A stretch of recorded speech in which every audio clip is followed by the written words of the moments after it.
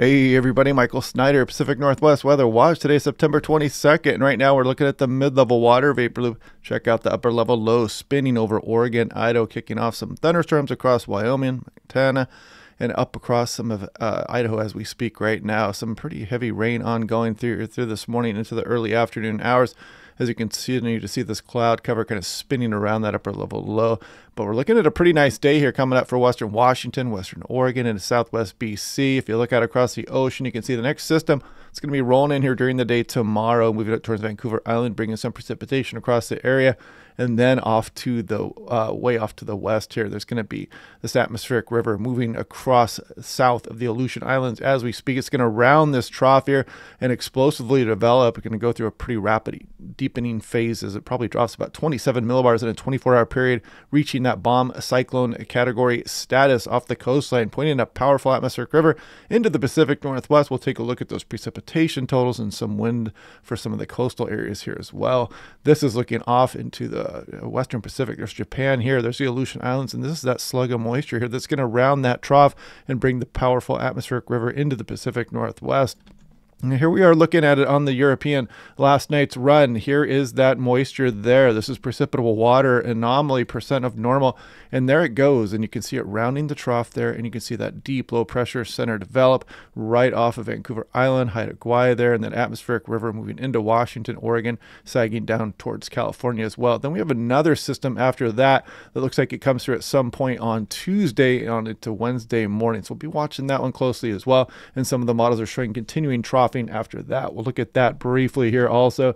Looking at SeaTac yesterday, 70 degrees, right at average. Check it out. No precipitation. Very nice day out there. And we're probably headed for the mid-70s today. So get out there and enjoy that. It might be the last fairly warm day here for a while.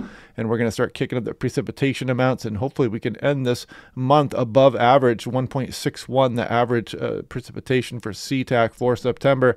If you want affordable home weather station, click on that link down below to save 10% off. All solar powered, all wireless, no batteries, stores all the data for you in the cloud. I gave one away yesterday, but I need this person to contact me, M. Jorn, the YouTube channel. Contact me on YouTube or email me. Otherwise, by noon today, I will go on down to the next person on the list. And then also, I'm giving away to a member here. So if you are a member of the channel, you're automatically entered. I'll be doing that drawing today, announced by tomorrow morning at the latest. You can click join down below the video there if you want to ever become a member of this channel. And check it out, precipitation forecast. Nice graphic here from the National Weather Service, Seattle. As you can see, burn scar areas are a flood risk here. You can see the ash and burnt topsoil here allows for that runoff to really be enhanced here when the precipitation falls. Yeah, so heads up for that, especially across southwest Oregon here where the fires have been burning for the last few months. And you can see the hydraulic outlook here for Medford, Oregon. Flash flooding in the burn scar areas are possible here with this heavy precipitation incoming. Now looking at precipitation forecast, western Washington, again from the National Weather Service here, a good graphic, and you can see the heavier amounts along the coastline, the Olympic Mountains here, but you could get up towards an inch for some of the Cascades, maybe for Seattle. We'll take a look at the ensemble runs here on that in a moment. This is for Portland National Weather Service. You can see Portland, Eugene, Kelso, and Newport here. You can see the generally how much we're expected to get here Sunday night through Monday, and you can see Portland right around an inch, Eugene maybe a little more, Kelso around an inch as well, Newport maybe higher amounts, up over an inch and a half there. Nice graphic here showing the uncertainty and just how much precipitation we may or may not get. This is chance of 1% precipitation. You can see Coos Bay, Cape Blanco, Gold Beach here in southwest Oregon. Grants Pass, 50-50 chance there. Medford, a little bit less there. And of course, for the go east of the Cascades, your chances for precipitation drop off pretty well here. The atmospheric rivers are usually pretty low lying. They get wrung out in the terrain features. Crescent City also getting in the action there as well. This is Pocatello. Check it out. Frost advisory at that chilly upper level low there as we go into Saturday morning. There's overnight lows approaching freezing. Idaho Falls, Rockland, Burley out there.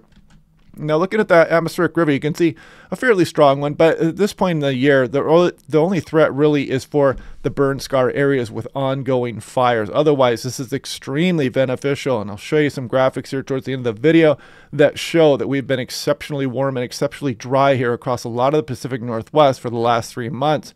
Here we go, total precipitation in inches in the NAM3 chem. Look at that upper level low spinning and dropping some fairly nice amounts of precipitation across some of Idaho into the Idaho Panhandle, Montana, Wyoming. And then the next system starts to roll in here as we go through the day tomorrow. We're going to cool down quite a bit here. across the area, maybe a couple tenths of an inch of rain for Seattle there, more along the coastline. But then that atmospheric river, the stronger system, you can clearly see it out here at the end of the run on the NAM 3KM 60 hours out. This would be Sunday afternoon as that next storm system developing off the coastline approaches.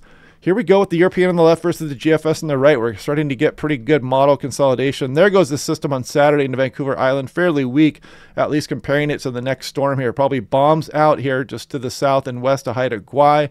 964 millibar low there, 965 on the GFS. So yeah, pretty good agreement on the position of this low, and it creeps up towards Vancouver Island, some blustery conditions, and you could get some gusts up towards 50 miles per hour in the northwest Washington coast along Vancouver Island towards Haida Gwaii, some of western BC as well. And then another system here on the southern periphery of that will spin up towards Vancouver Island according to the European. You can see the GFS starts to disagree on the placement and the track of that low pressure center towards the Oregon coast here as we go through later Tuesday night.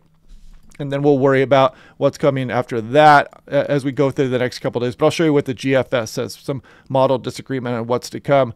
This is total precipitation, chances of at least an inch here. And you can see the red does 90% or higher, but you can see some of western Washington, Seattle, about 80 to 90% chance there. But of course, better along the coastline, Vancouver Island, some of the Cascades here as well. And virtually no chance for eastern Washington, Oregon out of this next system. Atmospheric river will get wrung out nicely into the higher terrain. This is total precipitation in inches on last night's European run. Upper level low, you can see spinning off towards the Intermountain West, and then the Saturday system, and then the atmospheric river and the better precipitation chances here as we go on into the early portion of the week with potentially a couple systems rolling through here, then maybe even some more off into the extended. But this goes out through about Wednesday night here. You can see about 1.2 inches for Seattle here, maybe somewhere around an inch for Portland here. And you can see not much for Spokane and eastern portions here. You can see the rain shadowing effect clearly, but bigger amounts along the coastline and across Vancouver Island. This is looking at Seattle, Tacoma, GFS, total precipitation plume in inches. This is the blue control run. Then you can see we're getting some pretty good agreement between the control and the ensemble mean here, up over 2 inches by the time you get towards Tuesday night, at least according to the GFS as of last night, the 06Z run. This is the European getting up towards 2 inches as well by the time you get towards Wednesday morning here, a little bit lesser amounts. You can still see we've got some decent disagreement between the ensemble members here on just how much precip is going to fall. This is the GFS 24-hour precip here, and it's showing up over an inch here as we go through the day Monday into Monday night here. So we'll be watching that one closely. The European, a little bit less, as you see. It doesn't really show. Some of the ensemble members show over an inch in a 24-hour period, but you can see the control shows about a half an inch here by the time you get towards Wednesday morning. So still some disagreement within the ensemble members on the European, at least. Astoria off on the coastline there, you can see ensemble and the mean. And the ensemble and the control are in pretty good agreement here, about 2 inches here as we go through the day Wednesday. Brookings, Oregon, also nice shot of rainfall for southwest Oregon. Hopefully not too much at one time for a lot of the burn scar areas. This is up on Vancouver Island. Check it out, 50 centimeters is about 2 inches. And this is 24 hours. So yeah, pretty good precipitation maker here for much of the Vancouver Island area. And again, Vancouver Island, some gusty winds can be expected with this system as well. This is Quileute. Some of the ensembles have 50 plus, but for the most part showing gusts into the 40s, mid 40s here. Pretty good fall bluster, late September storm system rolling through here. This is Hoquiam, probably some gust up towards 40 miles per hour as well. Seattle, Tacoma, showing something in the 30s here, but the control run showing a little bit less, not even, maybe some upper 20s or 30 miles per hour. But we'll see. It's not a big wind maker here. This is not the preferred track for big windstorms for the interior portions of western Washington or western Oregon coming up. Tillamook, you can see some gusty conditions, maybe into the low 40s there. Portland, and not too much to worry about here as well, maybe some low 30s. But now looking at the GFS, last night's run versus itself on the previous run yesterday afternoons. There goes Saturday system there, and then the deeper low develops here. You can see this is 500 millibars, 18,000 feet. Deep trough out over the Pacific Ocean. Then the secondary system swings through here. Pretty good agreement to that point, but then watch what happens here. You can see the trough developing further off the coastline on the previous run versus kind of the troughing just hanging out across Pacific Northwest. But watch as we go out further, 200 plus hours now we're 240, and look at the big ridge building on the GFS as we go through early October versus the troughing it had on the previous run. So that's one reason why you don't take deterministic runs at face value as you're looking off into the extended. They can change quite a bit. Ensemble's a much better way to look at things when you look in the 10 plus day period. Now, this is a national blend of models here. Look at today. Nice mid and upper 70s western Washington, potentially up towards 80 degrees for some of western Oregon. And you can see that the temperature suppressed here because that upper level low and the clouds spinning across the Intermountain West. And then we go through tomorrow, warm up a little bit actually here through Idaho and portions of Montana as that upper level low kicks out. But as we go through tomorrow, you notice a drop for western Washington and western Oregon. Clouds are moving overhead as the next system comes in. And then we kind of stay into the 60s. By the time we're into midweek, we're into the lower 60s here. So you definitely feel this fall, this pattern change as we go through the upcoming week. This is 6 to 10 day. You can see the above average signal through October 1st. October 1st temperatures, West Coast bullseye for below average. And I showed this yesterday as well. This is a drought monitor. Look at this extreme drought got extended all the way down through King County here, including Snoqualmie Pass. And they introduced some extreme drought to western Oregon, Cascades, foothills, even some of the I-5 corridor, and the coastal range there as well. And it looks like they have Seattle now in the severe drought also.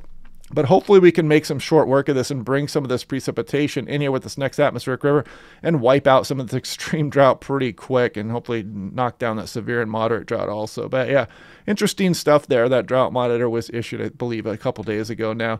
And this is looking at percent of average precipitation over the last 3 months. Look at how extremely dry western Washington, Oregon have been between 25% and 50% for most of the area. Some area less than 25% here. So yeah, we've been pretty dry. This is the tropical storm Hillary that moved up across California, Nevada, eastern Oregon, and Idaho. They're bringing some abnormally high amounts here for this time frame, June 24th through September 21st. And this is temperature as well. We've been above average, 2 to 4 degrees so for much of western Washington, Oregon, including eastern portions as well. So yeah, it's been warmer than normal and drier than normal here across Pacific Northwest. So anyway, I've got the El Nino video. It's almost ready to go. I'll probably be releasing it at some point tonight. And again, the weather station, if you won that one yesterday, go to the community tab there on the YouTube page and let me know. Otherwise, I'm going to give it to the next person down the line. And I'm doing another drawing today for members of the YouTube channel. And yeah, you'll automatically be entered there. So yeah, I look forward to announcing that by tomorrow morning at the latest as well. So anyway, I hope you guys are liking these videos. I will talk to you guys again today. And I'll announce that weather station winner tomorrow as well. So anyway, I hope you guys are having a good day. Enjoy that last day here across western Washington, Oregon, southwest BC of the warm temperatures. Hopefully you have the day off or you can get out there and enjoy some of that. But anyway, I'll talk to you guys tomorrow. Actually, I'll talk to you tonight and then again tomorrow with the normal briefings.